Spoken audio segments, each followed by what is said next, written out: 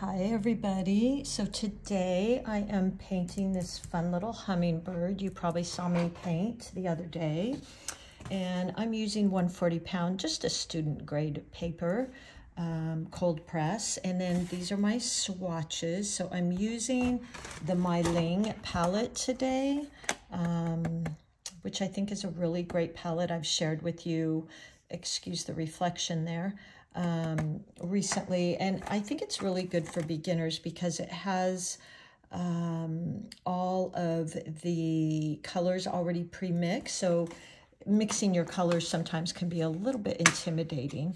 So some of the colors I'm using today is their yellow and tree green here, their emerald green, their Prussian blue, their version of opera rose, which I believe they call madder red, and then their ruby red, and just a few of their browns. I think I've got here burned brown and sienna, just to add a little warmth. And if you like, what I'm going to probably do after is just add some of these fun metallics to some of the wings. I think could be pretty. I did that here. And I thought that was really pretty. So here's some of those pretty little metallics. My metallic set is quite old, but I did find, this is Art Philosophy, and I did find their link on Amazon, and I'm happy to share that with you down below. I'm going to be using, I think my 8 Princeton Velvet Touch brush. It's round. And so I think I'll use that. And then maybe for some of the tiny little details, to be honest, I don't even know what this brush is. It's not even marked, which is really interesting. It probably came with a set or something. And then I'll maybe use this 3 Degato. These are all round brushes, but give me a little bit different size. Of course, Princeton Velvet Touch is always my favorite, but I only have an 8 round, so that's what I'm going to use. So I'm going to be working a lot today with the wet and wet, and I'm going to kind of guide you through that. So when we're using wet and wet, we want to make sure when I'm wetting my paper first, and wet can be wet paint into wet water, or wet paint into wet paint. But what we want to make sure is we're not laying down puddles. So right now I'm just wetting my 8 Velvet Touch, and I'm kind of tapping it on the side of my jar. Make sure you have a wash jar and a rinse jar. And I've got my paper towel here, which I dab off quite often. And just with this damp brush, I'm going to go in around the eye and the head here. And I'm not sure if you can see this in the camera, but I'm just laying down a little base of water. There's no puddles, it's just shiny. And we don't want any puddles. We just want this shininess.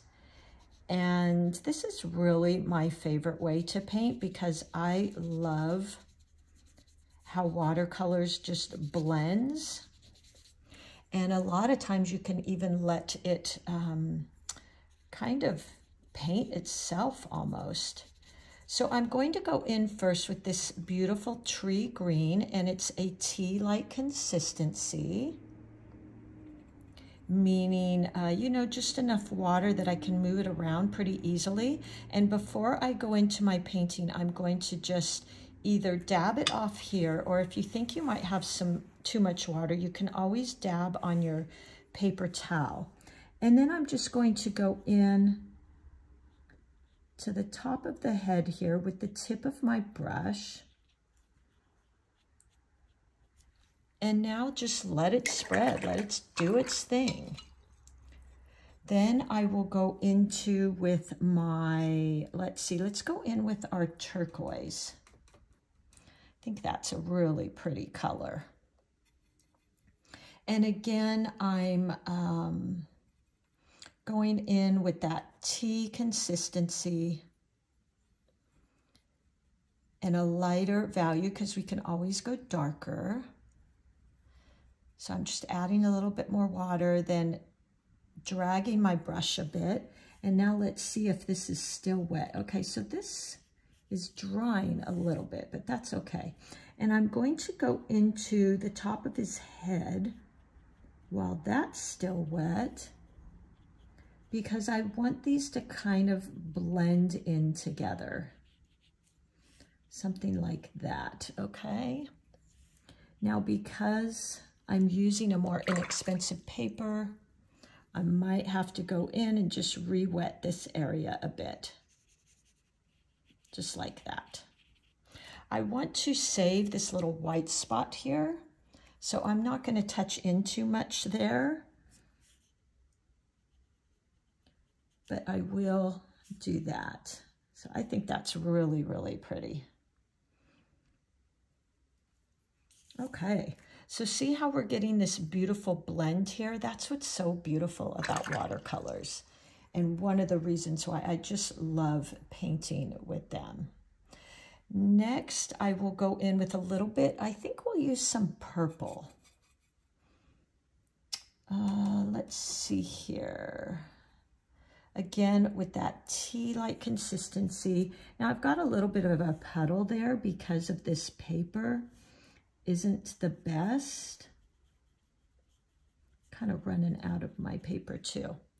So just like that. Rinsing my brush and dabbing it off, and then picking up a tiny bit more of that blue. I just really want this beautiful blend here. I just think that's so pretty. So I'm kind of letting it all blend, and what creates so much interest is this white spot. So I want to make sure I keep that and I don't fill that all in. Same with these little white spots. Now, this is his eye, so I will keep that. And then just using a very light touch with the tip of my brush. So hold your brush straight up and down, creating this very thin little beak line. Now, if this is too hard for you with a steady hand, you can always go in there with maybe a pen. I might just drag out some of that. Okay, I'm going to wet this area down here. Again, no puddles. Just like that. If I'm getting a little bit of puddling, I can go in there and just kind of pick some of it up with a little tissue. And let me go in there again and just make sure it's wet. Like that. Nice and shiny. There we go. Okay. Now I'm just going to tip in with my bright blue again. And you can, again, dab it off if you think you might have too much water. So see, I actually did have a lot there. And I just want to touch into the tips. Something like that. And then just let it spread on its own. Isn't that pretty? I think that's really pretty. Just touching in with a little bit more paint. There we go. Okay, I'm going to rinse my brush and let's just go into the wings. So I will wet the wings. I'm not going to go all the way down. I'm just kind of wetting the tips like that. And I will go in there with these same really pretty blue colors. And again, like I did with those bottom feathers, just letting it kind of blend itself. Just like that. So this wet and wet is so beautiful, I think. Look at that. It almost does its own thing. which is what I love. And you can just use the tip to kind of pull it down like that. Yeah, I feel like I want to add a little bit of that purpley color in there. So I'm just going to touch in, maybe add a little of that, just barely, because I think that's such a beautiful color. There we go. Yeah, I think that's really pretty. Let me add in, let's see if this is wet. Yeah, I'm just going to dot in. So it's still wet so I can get that blend. Maybe if yours is still wet, just touching in with that beautiful blue. Yeah, I think that's really pretty. My paper was pretty wet, so yeah, that's nice. Just going to touch in a few more areas. Look how pretty that is. Yeah, I like that. And then while that's wet, I'm going to actually grab my smaller brush, my 3 Degado, and going to go in one more time with that blue and kind of touch in, just using the very tip. And this is for the most part dry.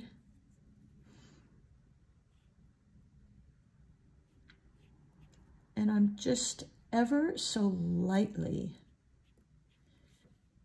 pulling these down. They almost look like feathers, right? Isn't that pretty? I feel like I want to add some of that beautiful green, which is so funny, you guys, because I do not use that color normally.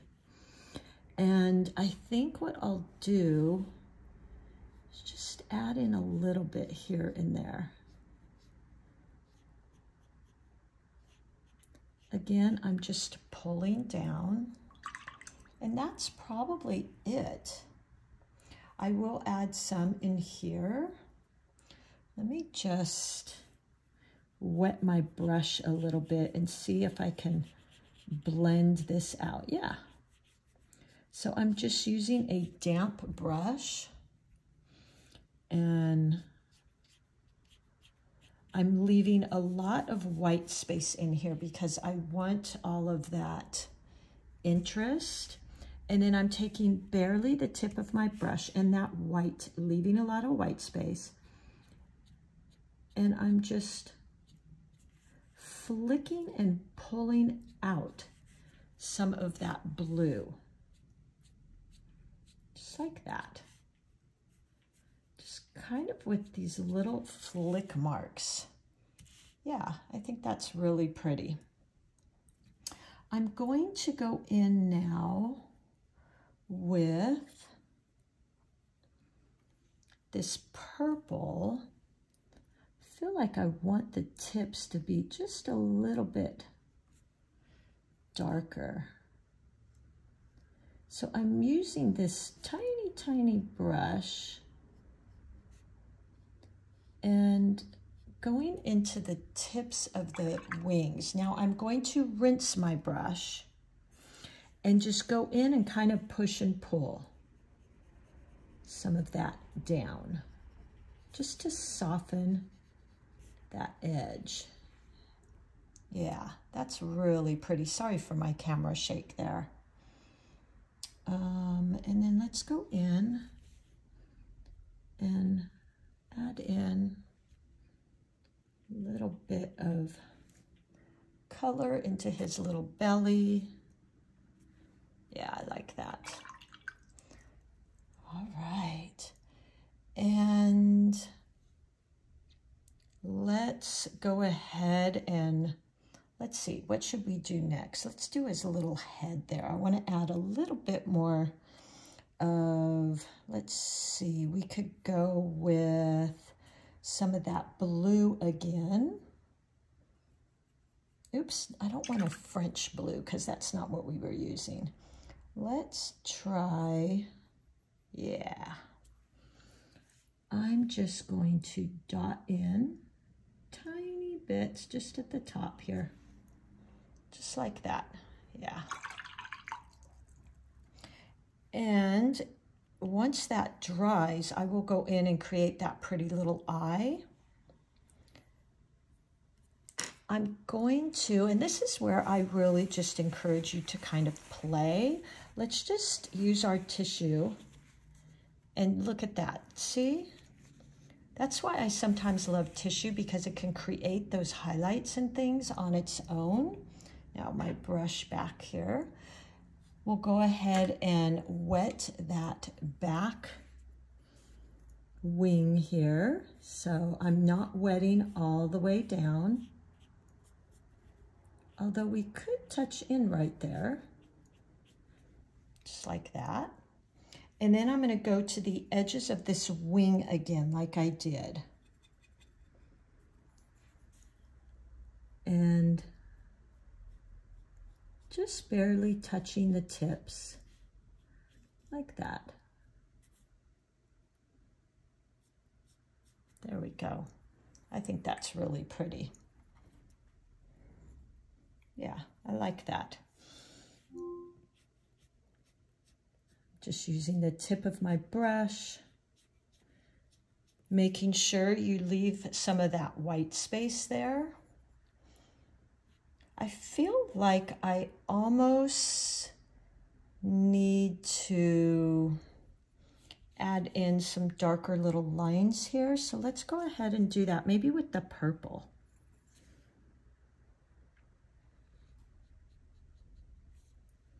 Yeah, that's pretty. So it kind of matches up there. Yeah, I think that's really pretty.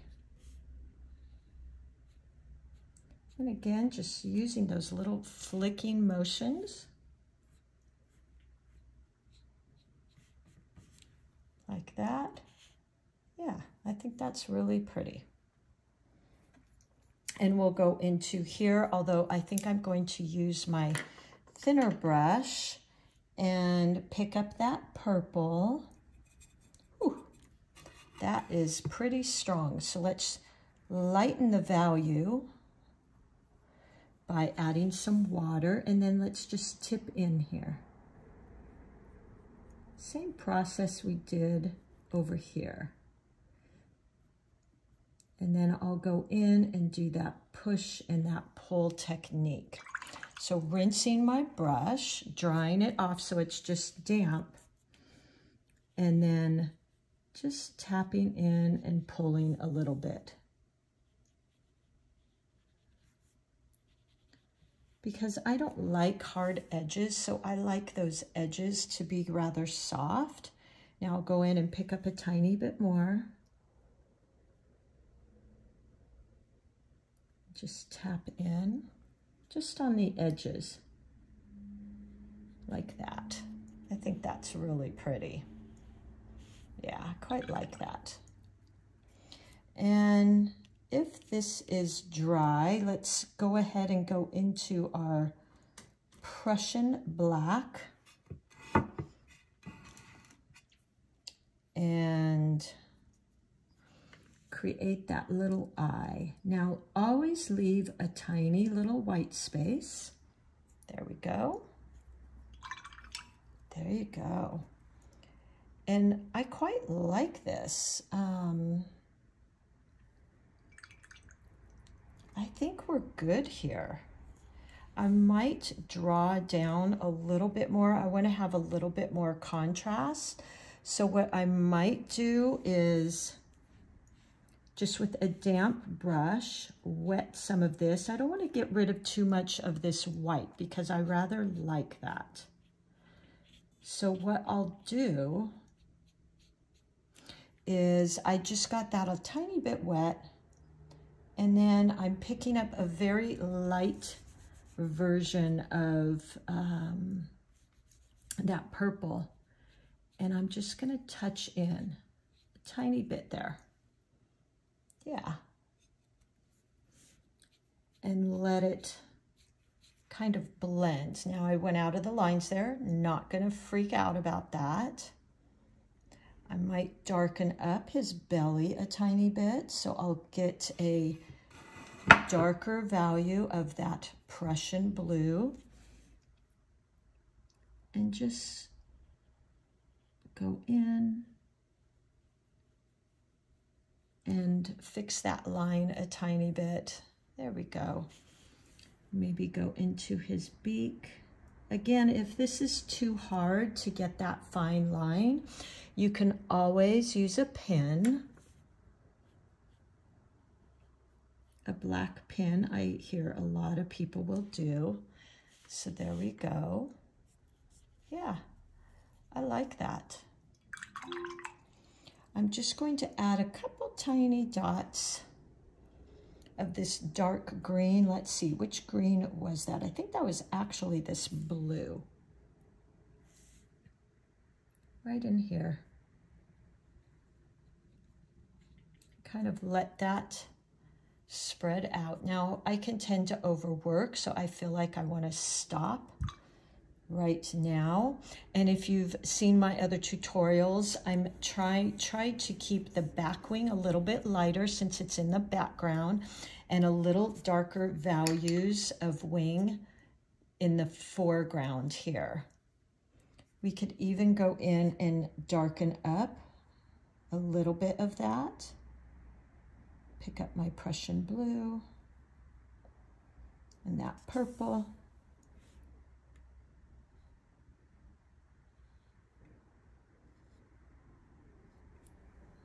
I think that's really pretty and gives a lot of interest to kind of outline those a bit. Yeah, it kind of gives that fun depth.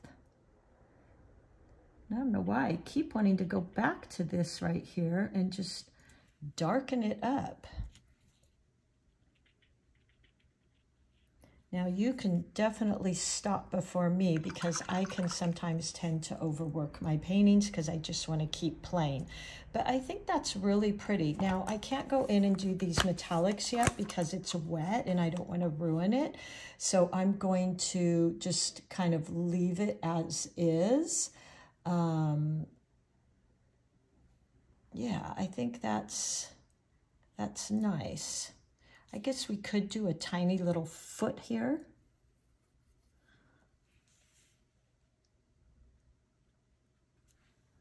Hope that's what that looks like. A little foot. There we go. And you know, if you really wanted to get detail-y, you could go in and add more lines. I'm not a huge detail person, so I tend not to do that. I think the last thing I'll do here is maybe just outline some of these little bottom feathers like that. I think that's really pretty. And I think I'm going to leave it at that. Now, as far as the background, I tend to leave my backgrounds white, but you could do some splatters here. You could have all kinds of fun. So some of the little tips are leave some white space. That creates a lot of interest. And this is wet and wet. So make sure when you're laying down your wet areas, they're not puddles. They're just damp and glistening, okay? And then use your tissues. That always can create a lot of fun little highlights that are pretty easy. All right? Okay, well, I hope you had fun with that, and I will list all my supplies down below, and I will also put this in digital format so you can purchase if you like. All right, thank you, everybody. See you soon.